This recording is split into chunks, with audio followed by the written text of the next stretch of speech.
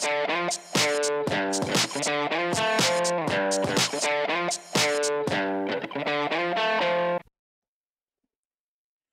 everybody, welcome to Elementary Classical Mechanics, the subject where observing the universe suggests new mathematical and computational approaches that can literally transform our way of modeling and predicting any aspect of the world.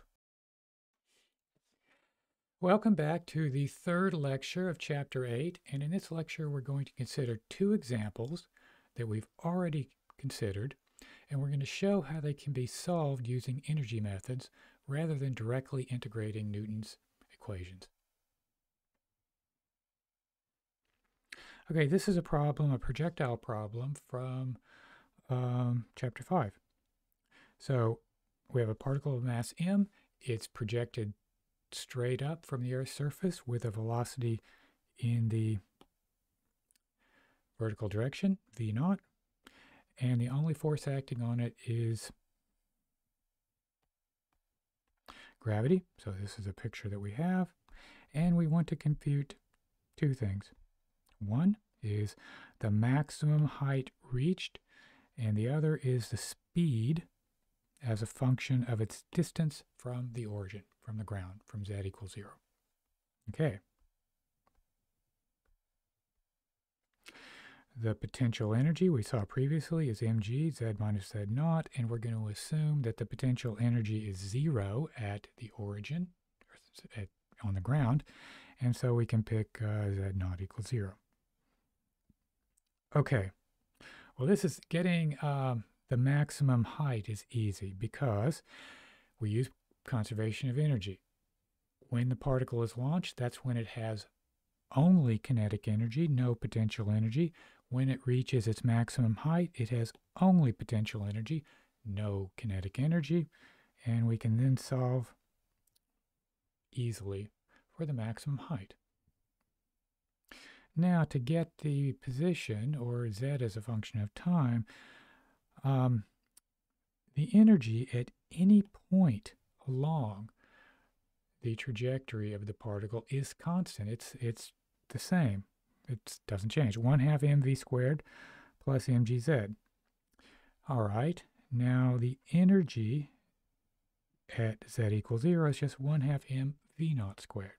These two expressions have to be equal because energy is conserved. We set them equal, and we can solve for v as a function of position. Now, energy methods, the energy is expressed in terms of velocities and positions. And these are the relationships you can get. If you want positions as a function of time, time is not explicitly in the energy relation, you're going to have to do a little integral. So we have the speed or velocity, magnitude. There's only one direction, so I'm being a little bit sloppy with calling velocity and speed, but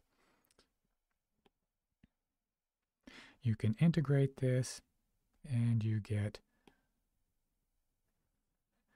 z, or height, as a function of time. Okay. So let's turn to another example from Chapter 6. This is the particle of mass m moving on a sphere, or in this plane, a circle. The only force acting on the particle is gravity. It starts at the top. We displace it slightly, and it slides down. We take this as a coordinate system. Polar coordinates, r1 and theta1.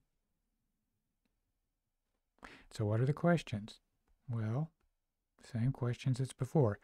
We're going to find the position of the particle as it leaves the sphere, and the speed of the particle at the instant it leaves the sphere. So let's find the potential energy at the top point. That's just mgb. And it starts from rest, so there's no kinetic energy. And at any arbitrary point P, the potential energy is mgb, the height, b sine theta. B sine theta is the height, b is the radius of the sphere, and this expression for the kinetic energy. All right, so the velocity squared as a function of theta is given by this expression, which we already derived in a more difficult way earlier on. Remember, if we want to relate it to angular velocity, v is b theta dot. All right, now remember what we were asked: the position of the particle as it leaves the sphere and the speed of the particle at the instant it leaves the sphere. We need a condition that characterizes the particle leaving the sphere, and we're not going to get that from energy. So you saw in the previous example, we got a lot of information from energy, but one bit we still had to integrate Newton's equations to get the height as a function of time. Here, remember that from when we considered this problem previously, the particle leaves the sphere when the normal reaction force is 0 on the particle. It isn't pressing on the sphere anymore. All right, remember earlier on also that the expression for acceleration in the r1 theta 1 coordinates has this form. So m times acceleration is the sum of the forces acting on the particle, the gravitational force W and the normal force. We've already worked out what these are previously. And the R1 component, you easily see you get an expression for n in terms of theta and v squared. Setting n equal to 0, we get v squared equals bg sine theta. This is the condition, this is the velocity for when, at the angle for when the particle leaves the sphere. So if we set this equal to the general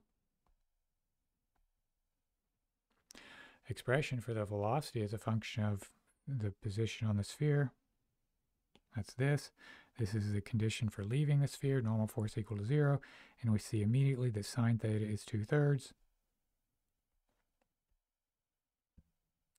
And if we use the fact that v is b theta dot, we can easily relate that to get the expression for the angular velocity.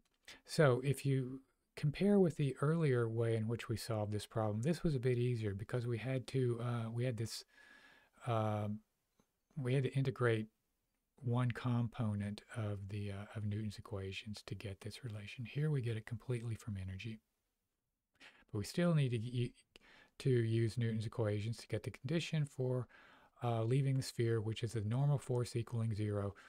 The condition on forces involves Newton's equations. Okay, that's all of the main material of Chapter 8, and you can see what we're going to do in the next lecture. We're going to talk about the problems at the end of Chapter 8. So, see you next time.